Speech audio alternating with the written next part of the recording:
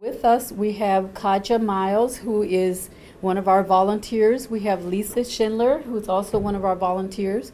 We have Pia Morales, who is our Mobilization and Deployment Program Manager.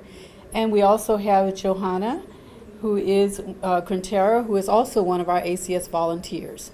What we're going to be doing is making a lot of arts and crafts, and we're going to support three different demographics. So I'm going to talk about one of them, and I have my colleague Pia who's going to talk about another. So one of the demographics that we're going to support are the members of our Armed Forces retirement homes. Pia, you want to tell them about another thing we're going to do? Yes, we're going to be supporting those families who have a deployed service member or deployed civilian. Through Hearts Apart, we will be making a craft for families to send to their deployed service member if they're extended TDY or on an unaccompanied PCS, whatever the reason. If they are separated from their service member or civilian, we will have a craft for the children and the families to make.